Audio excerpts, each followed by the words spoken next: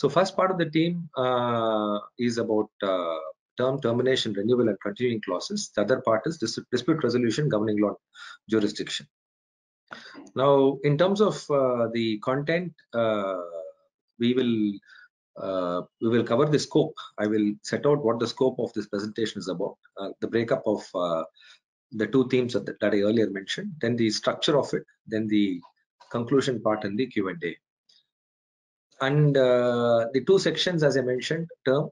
Under term, we will look at the definition, the meaning, and how to decide term, drafting the term clause. And under the termination topic, we will cover what termination means, how it is connected with the term, and how do we draft the clause. Under renewal, we will look at the methods of renewal, and continuing obligations. We will understand what obligations are to continue well beyond the term or termination of the contract. Achromic Point.